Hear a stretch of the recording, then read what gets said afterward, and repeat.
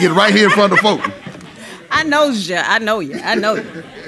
I knew you were gonna do it. That's all right, Joe. You know. If the preacher is like this, I tell you what, the anointing doesn't leave because you're at the club. The anointing rests over you. I'm anointed in the club, and I'm anointed on the parking lot.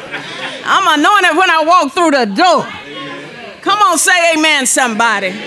Amen. Praise God. Amen. And I want you to know something. I echo my sister over here who says, I have a thank you. Thank you. Thank you in my spirit this morning. I want you to know the Bible says that in everything, give thanks. For this is the will of God in Christ Jesus concerning you. What is his will? His will is for everything you're going through to say thank you. No matter what it is, to say thank you. If it feels good, say thank you. If it doesn't feel so good, say thank you. When you have money in your pocket, say thank you.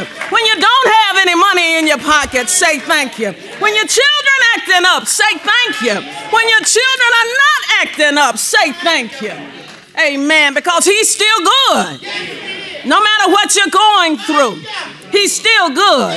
And he's worthy to be praised. That song just resonated within my spirit because it says, in his arms, I feel protected.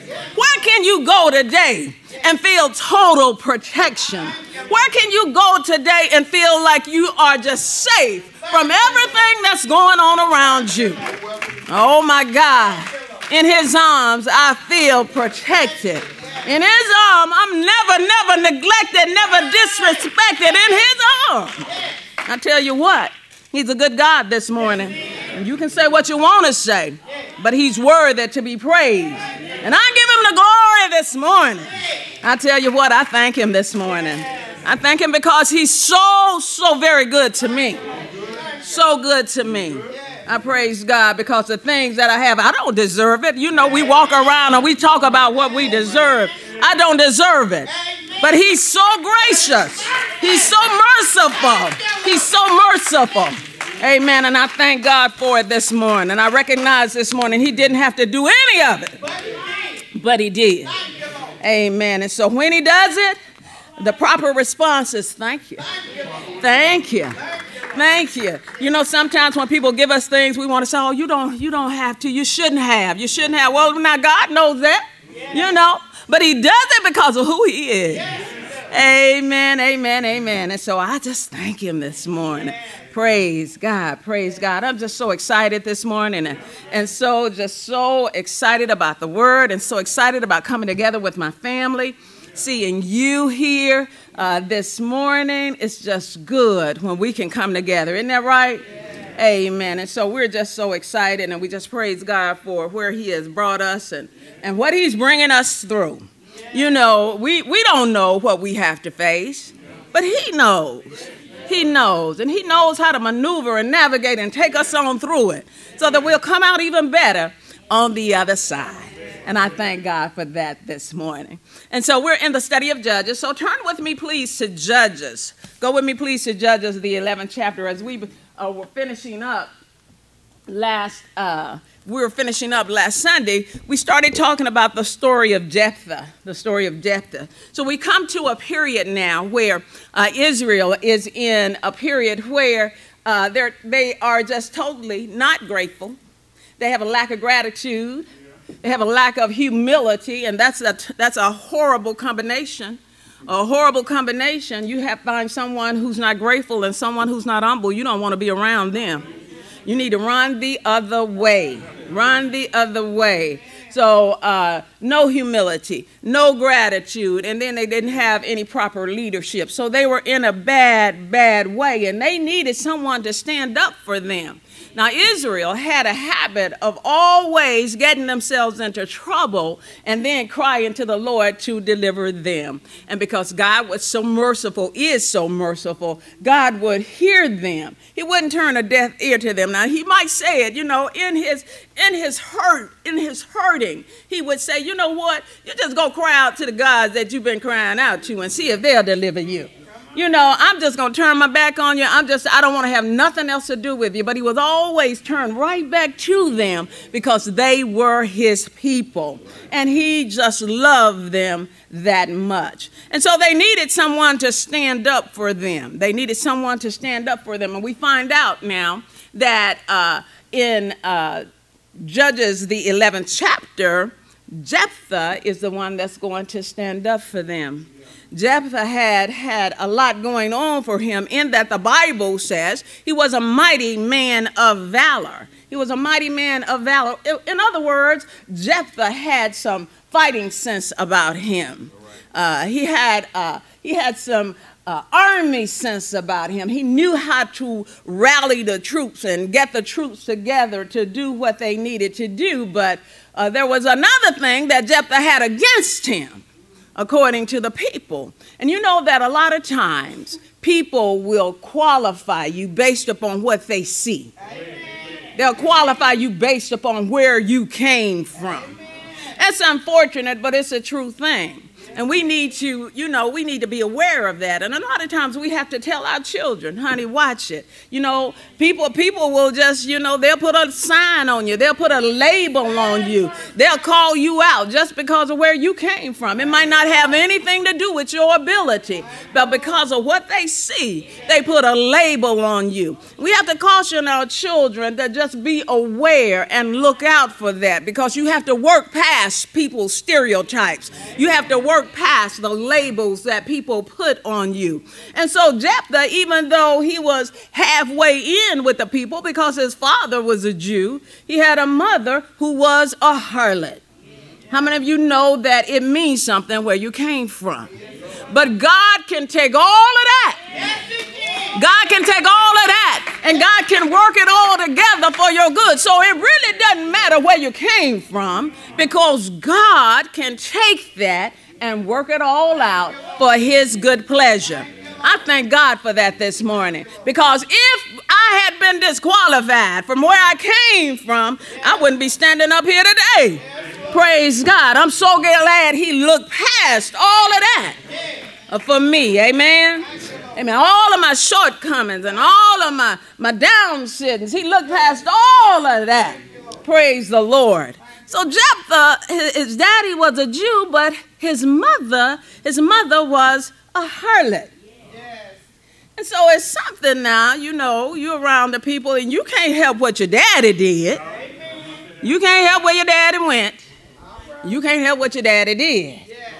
But then his brothers who were whole brothers, you would consider Jepthah a half brother.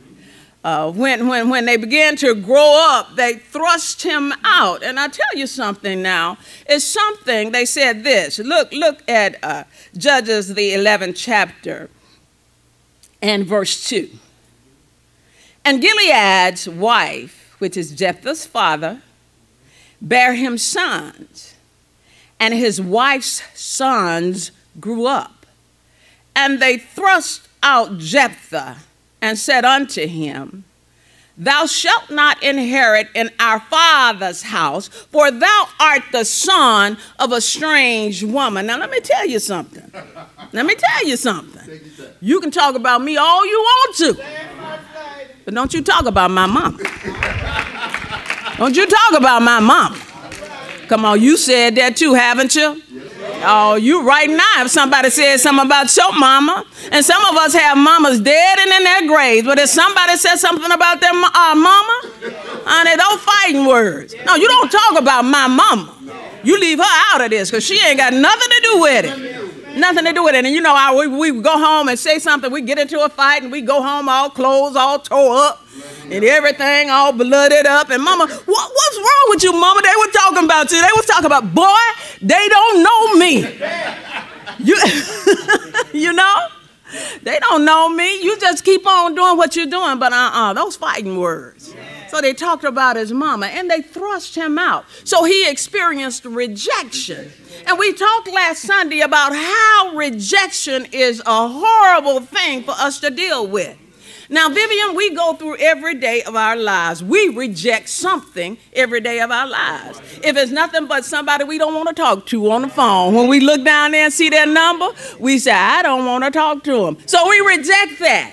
We reject something all the time. But when it comes down to us being rejected, we can't take it. We can't take it. We can't take it. It's some pain in rejection. It's some embarrassment in rejection. It's some humiliation in rejection. And it just does not feel good. And so they rejected him. And when they rejected him, he fled and dwelt in the land of Tob. He left his father's territory and he went to the land of Tob. And then he had some other people that he had gathered up under him, some other people who had the same adventurous spirit that he did. And so Jepthah now is in the land of Tob, and now you have the children of Israel, and you have the children of Ammon who have come up against them to fight against them. And the Bible says in Judges 11 chapter and the 4th verse, are you there?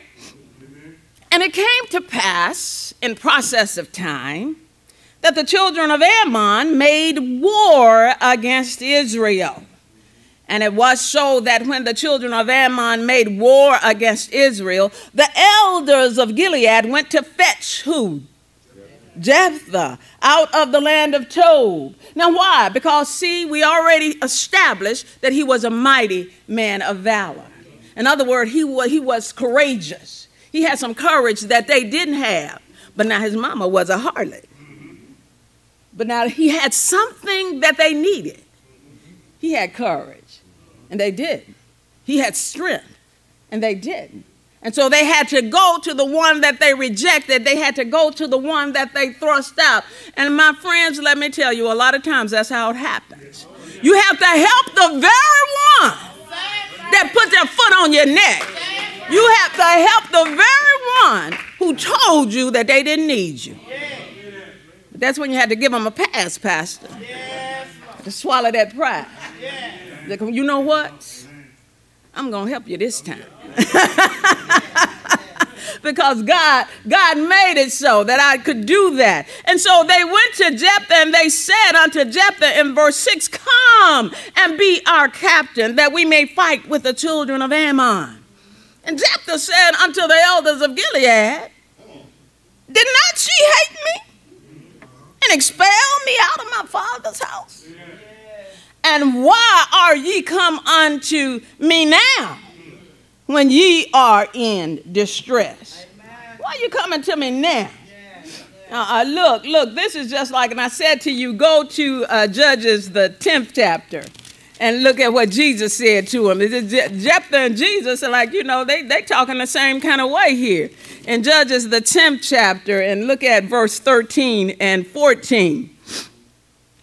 Now, they're in trouble here. So they're crying out to the Lord, doing what they shouldn't have been doing. And this is what God said. He said, I've delivered you all this time from all these nations, but you persist to continue serving those gods. In verse 14, he says, go and cry unto the gods which ye have chosen. Let them deliver you in the time of your tribulations. Isn't that just like what Jepthah's saying now? You didn't want me, but now here you coming to me to help you. And so we're looking at Jepthah, and we're looking at now you make a decision. Are you going to be bitter, or are you going to be better? Are you going to be bitter, or are you going to be better? Ladies and gentlemen, I think sometimes it's just like you have a child that's instead of doing wrong and going to jail, and time he calls you run down there and get him. And then finally somebody said, no, I'm going to let him stay down there long enough. That's right. Well, he won't want to go back no more. That's right. I think sometimes God has done me like that. I cried out, God, I want out of this. And God said, no, I'm going to let you stay down here long enough with you, because you keep going back to the same thing. Yes, Lord.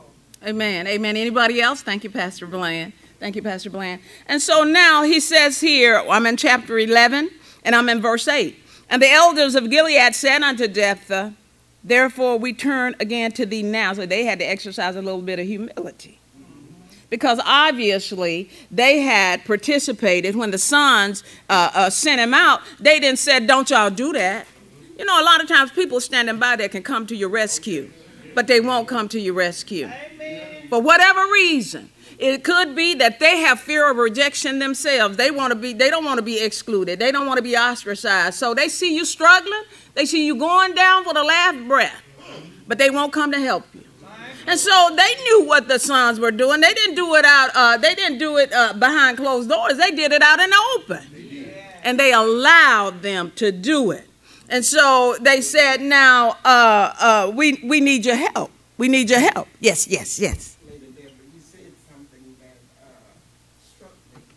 I remember my mother telling me that you leave here and don't come back until you do something for yourself. All right. She said they had come and they told me this and told me that, but until she left me out there and didn't come and get me. All right. Rescue me. All right. At one point, I was in jail and they told me there wasn't enough cows in Texas to get me out. And I had to stay there. Yeah. But when it was all over, I understood the reason why. Yes. I knew without a shadow of a doubt, if I don't turn from my wicked ways now, if I don't turn, then she and God gonna let me go. All right. All right. And you know, from then on, I've been doing what I'm supposed to do and been doing it the right way. But as long as she came, you know, when everybody else turned it back on you, that mother's love stick with you. They don't want to see us going down the wrong road. But when she turned her back, then and only then was I able to see the truth. Amen. And I thank God. Praise God. Praise God. Thank you, Sister Shirley. There are some things, I tell you what, you're going to get some information. You're going to learn. You're going to learn one or two ways. And you know, hopefully you would learn from somebody telling you about it. But there's some lessons you're just going to have to learn the hard way. You're going to have to put your hand in the fire and find out that it's hot for yourself. And sometimes you have to keep putting your hand in the fire. Sometimes you have to keep putting your hand in the fire. Keep getting burned until finally it comes through to you. This is fire. And when I put my hand on there, I will get burned. Praise the Lord. And so I thank God for it. Thank God for those comments. Thank you so much. And so Jepthah listened to him. He gave him a pass. He gave him a pass. He listened to him. He listened to him and made sure that their offer was valid. Mother Helen? Lady Deborah, yes. My grandmother used to tell us we bought this sense. See, when you get yourself in hot water, just you bought that, and you will never forget it. That's right. That sense that you're gonna remember that. You are going to remember that. Anybody else? Anybody else? Praise the Lord. Praise the Lord. Thank you. Thank you. Thank you so much. And so, you know, we're all about giving people passes because you can't render evil for evil. You can't. That's no way to live your life. When somebody does an evil to you, you turn around and do evil to them. That's no way. That's a miserable life. That's a miserable life. You'll never be happy. But it's more fulfilling, and you grow. You begin to grow when someone can do you wrong, and you can turn around and say, you know what? I give you a pass on that one. I give you a pass on that one because there's going to come a time that you're going to need some mercy. You're going to need some mercy, and so you're going to want someone to give a pass to you. Amen. Amen. Sister Vivian, Pastor Bland.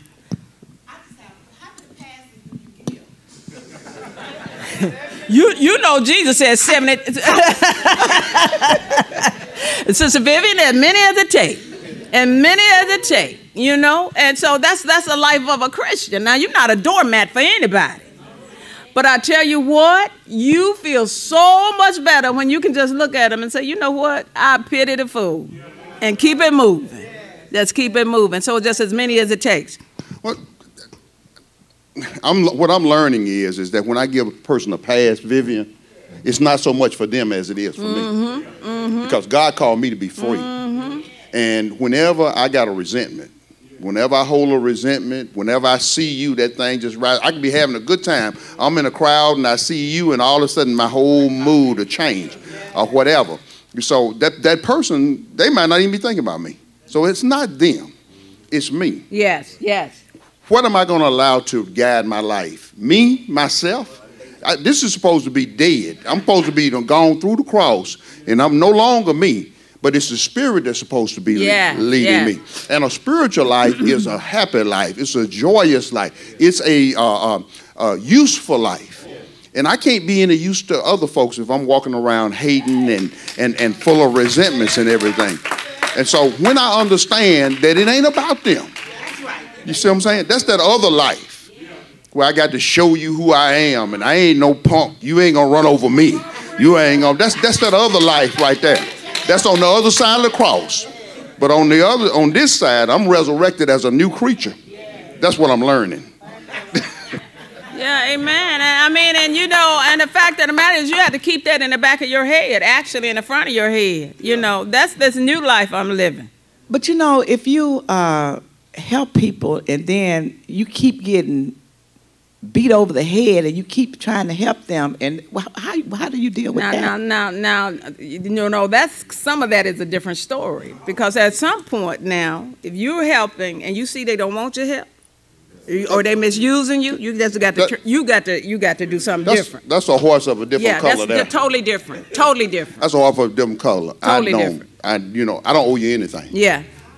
That's totally different. I don't owe you anything. And so I don't have to keep running and I keep doing this and keep doing that. You know, if money that's in my pocket, I always remember it's my money. It's my money. And I go in my pocket and give it, Brother Davis, when I get ready.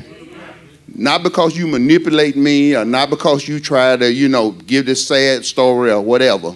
And that's being led by the Spirit too. Because if you're not a good steward of what God gives you, you'll find out. Get broke.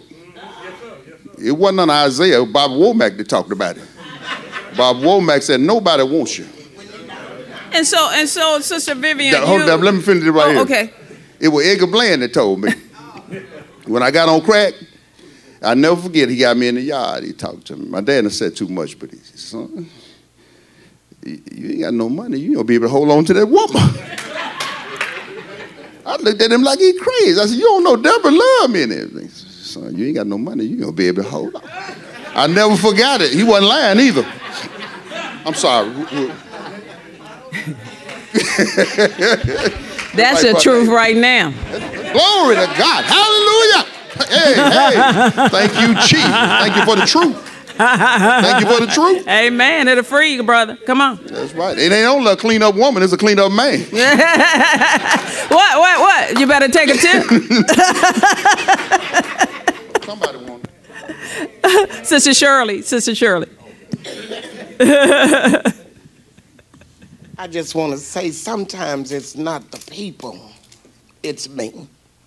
See, we have to learn to quit being a rescuer. It ain't always that God calls us to rescue other people when we see that they're not going the right way. And what we learn is that you have to let them go and let God and pray for them, because some of us are sicker than others. And when you feel that you are being used, you got sense enough to cut it off. Yeah. You have to make a decision what you want to do. Yeah. And then when you make that decision, you have to stand firm on it. Yes, Lord. So totally a horse of a different color, because you teach people how to treat you. And if you keep going back and they see, well, they must think that she must be a glutton for punishment. So she keep coming back to get what I'm dishing out. So you have to make up in your mind that I'm going to do something different. I'm not going to let you, you can't treat me any kind of way. You can't teach y'all, because I'm God's child. Come on now. No. So you turn and you do something different with that. Amen. What you said, Pastor? All right. Amen. I want to have some sense at some point. find you another book. Amen. Amen. And believe me, they will do it. Those type of people know how to go from person to person. They do. They do. So when they leave you, they'll go right to somebody else. And you know, they won't feel bad about it either. And so Jepthah now, they are at a point where they're coming and they're kind of, you know, they're eating crow and they're kind of begging because they need some help, because no one likes to be in submission to someone else, especially when they don't have to.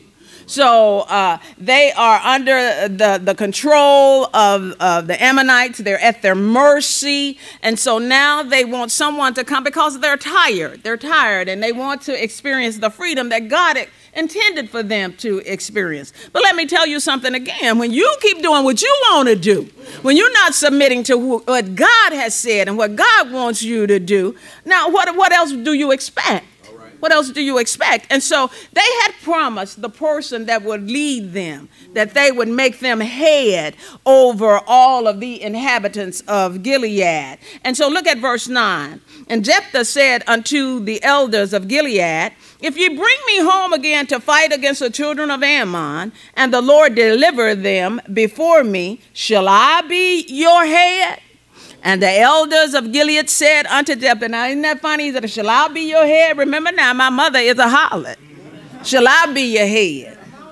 And the elders of Gilead said unto Jepthah, the Lord be witness between us if we do not so according to thy words. They needed him. They needed him. And so they were willing to do what they had to do.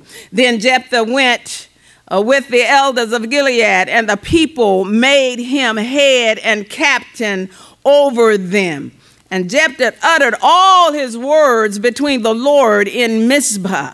And Jepthah sent messengers unto the king of the children of Ammon, saying, what hast thou to do with me, that thou art come against me to fight in my land? And so when we look at this, we started at verse 12. When you look at this, then you can surmise a couple of things about Jepthah as you are looking at the scriptures. First thing you can surmise is that he knew the scriptures, because when we go through verses 12 through 28, he's going to reference back to his history. And we always say that it's a good thing to have and know your history. It's a good thing to know where you came from. So Jepthah had some foundation that he could go to the Ammonites and he could say that what you're talking about, you don't really know what you're talking about, because I have history here and I know where we came from. Not only that, but he was not a hothead. Jepthah wasn't a hothead. Not like the ones who thrust him out, the brothers who thrust him out. And he wasn't looking for a fight. But now he was a man that if he came up on a fight, that he would fight. That's like your pastor. I'll still fight. I'll still fight. I'll fight if I have to. Now, you know, I'm not looking for a fight. But if you bring one to me, it depends on what we're fighting about. Amen? It depends on what we're fighting about. And so the king of Ammon declared that he and his men were only reclaiming the land. Let's look at the verse here. Let's look at verse 13. And the king of the children of Ammon answered unto the messengers of Jepthah, because Israel took away my land when they came up out of Egypt, from Arnon even unto Jabbok and unto Jordan. Now therefore restore those lands again peacefully. And so if Israel will restore the land, then he said he would call off his troops. But Jepthah knew his history. Jepthah knew his history, and he told him like this. He presented the facts of the history. Now, you can't dispute facts. You cannot dispute facts. In other words, Jepthah began to tell them, he said, Moses had asked for safe passage through this land when he was coming up out of Egypt. But you refused. You refused, and because you refused, we had to fight. And in the fight, God gave us the victory. This is like, you talking about your land. Come on now. It's not your land. And Jepthah sent messages again unto the king of the children of Ammon and said unto him, thus said Jepthah, Israel took not away the land of Moab, nor the land of the children of Ammon. But when Israel came up from Egypt and walked through the wilderness unto the Red Sea and came to Kadesh, then Israel sent messengers unto the king of Edom, saying, let me, I pray thee, pass through thy land. But the king of Edom would not hearken thereto. And in like manner they sent unto the king of Moab, but he would not consent. And Israel abode in Kadesh. Israel abode in Kadesh. And so he told the history of how we tried to do this, and we tried to do this peaceably, but you all wouldn't cooperate. You wouldn't cooperate, and so then war had to be declared, and God allowed us to be victorious. But then he also had this argument that the Lord had given Israel the land, and when the Lord gives you something, it's yours. When the Lord gives you something, it's yours. And so now in verse 23, he says this, so now the Lord God of Israel has dispossessed. You know what that means? He took it away from you and he gave it to me.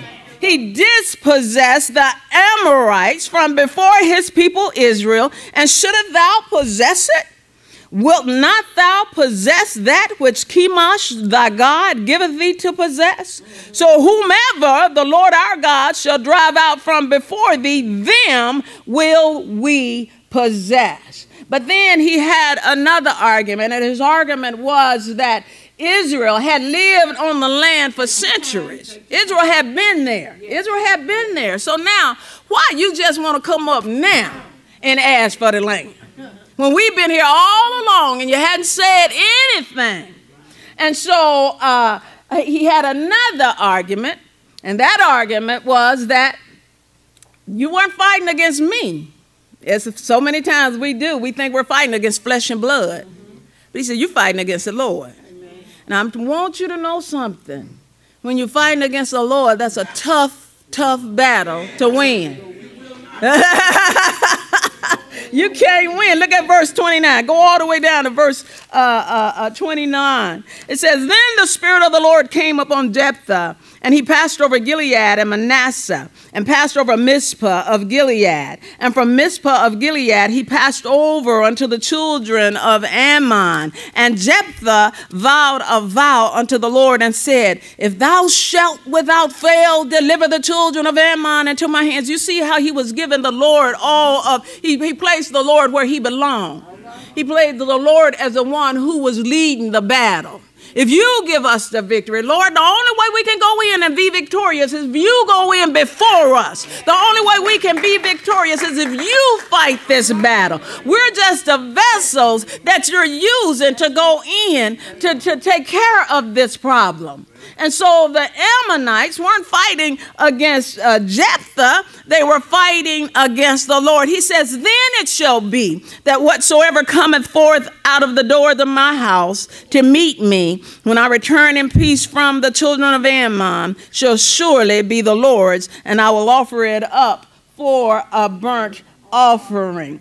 And so this was a vow that he made. And you know, it's a difficult thing here, because when you make a vow, it's better to make a vow, or better to not make a vow than to make one and break it. And so while going out to battle, he made that vow, and he said he was going to sacrifice whatever came out of his house, and God gave him the victory. And look at verse 32.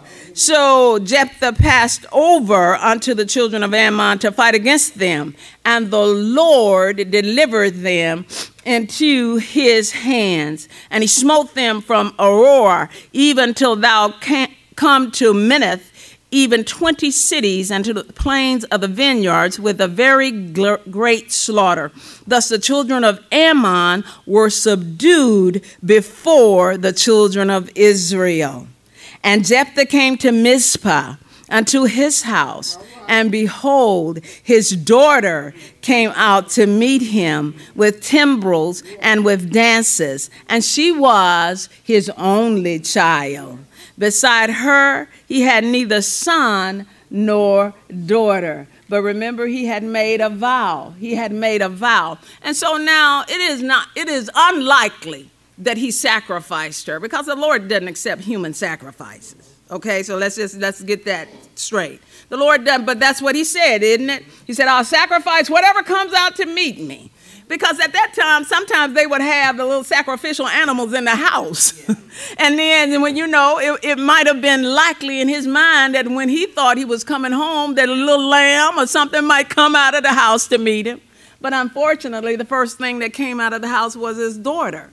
And so, since the Lord doesn't accept human sacrifice, what is more likely is that he gave his daughter to the Lord to serve in the tabernacle, just serve, and she remained a virgin.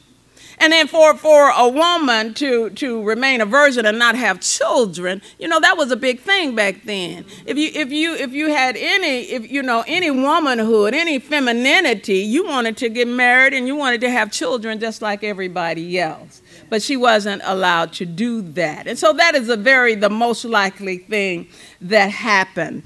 And so when you look at Jepthah and you look at the victory that he had, look at chapter 12. Look at chapter 12. So now we have the leaders of the tribe of Ephraim. You remember how Ephraim came out to Gideon? Do you remember that, when they came out to Gideon after Gideon was victorious, and they got angry with him and said, you should have had us to fight with you. Okay? You should have. Why didn't you call us? Well, I didn't call you because that wasn't what I was supposed to do. And so here they're coming back with the same thing. So they come to Jepthah. They wanted to share in the glory. Do you know people like that? Where you go through and you do everything that you have to do in order to get to where you are. But then there are people that come in and want to share in the glory, didn't have nothing to do with it, but want to say, a lot of times we said that. Let's see, I can go back. Let's see, was it Shaq's father? Shaq's father Shaq had blown up. Money maker, making money.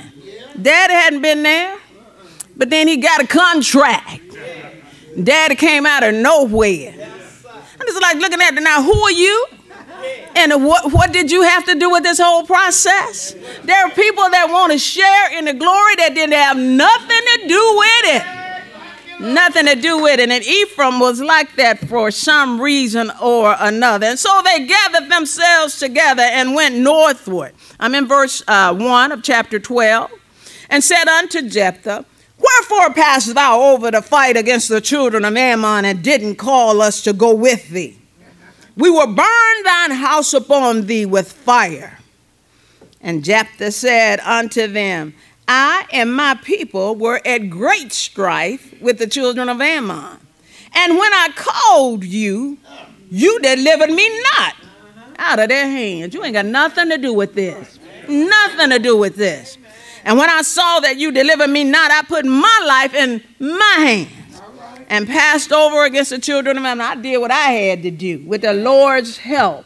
And so they wanted to share in the victory, but they hadn't been too eager to risk their lives in the battle. And so there you see that they threatened to burn Jepthah's house. And so Jepthah reminded them of what they did or what they didn't do.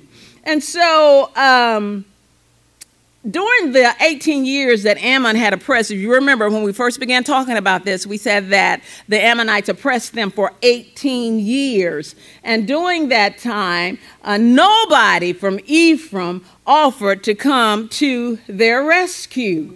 And so he had issued a call, but then they did not come to heed the call that he issued. And so look at verse 4. Then Jepthah gathered together all the men of Gilead and fought with Ephraim.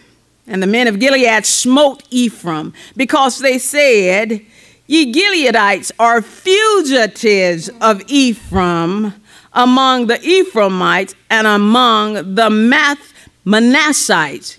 Just start playing a dozen.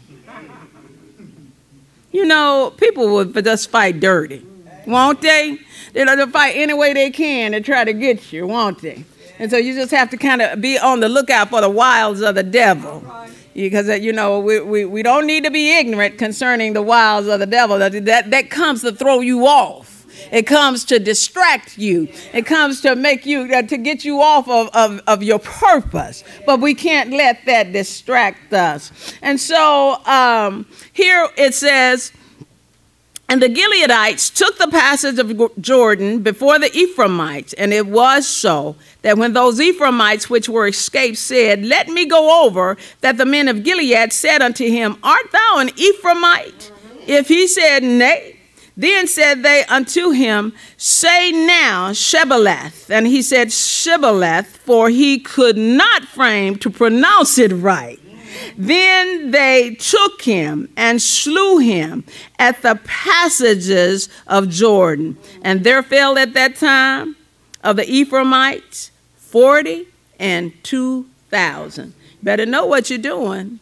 You better know what you're doing. See, if they just had, look. Won't our mouth get us into trouble? Won't our mouth get us into trouble? Lord Jesus, if there's anything I could just like, Lord, help me. I talk too much. I talk too much. I do. I do. Lord knows I do. We go on. Lord does You know what? I'm going to give you a pass. I'm going to give you Thank you, man. And so Jepthah judged Israel. I'm in verse 7. Jepthah judged Israel 6 years, then died. Jepthah, the Gileadite, and was buried in one of the cities of Gilead. And so then it tells you after him, then there was Isban, Elon, and Abdon, who judged Israel. And I believe if you count up all of the times that they judged Israel along with Jepthah, that's about 31 years among all of them of where they judged Israel. And then you have Samson, who comes on the scene. So the story of Samson starts in chapter 13, and I believe I have about 5 minutes, and we can just start there and pick up here next. Do I have that time? Do I have about 5 minutes? I don't know, it's 10 till. Okay, so what? Okay, I'll just start. I'll just start just one. Well, I'll just make a little intro and then pick up here next Sunday. And so Samson, just by way of introduction, we've all heard the story of Samson. We've all, seen it on TV, the Hollywood theatrical version of Samson. I'll tell you this, if you read, and you can do that for me this week, read Judges 13 through 16, because those chapters are devoted to the history of Samson. So read chapters 13 through 16. You will discover when you read that Samson is a man of mystery. He's a man that's hard to understand. He's a man that was sent to deliver, but he couldn't deliver himself. He was a man who was a conqueror, but he couldn't conquer himself. Samson was a strong man. But Samson didn't know when he was weak. So he's a man that's full of paradoxes. He's a man that's full of contradictions.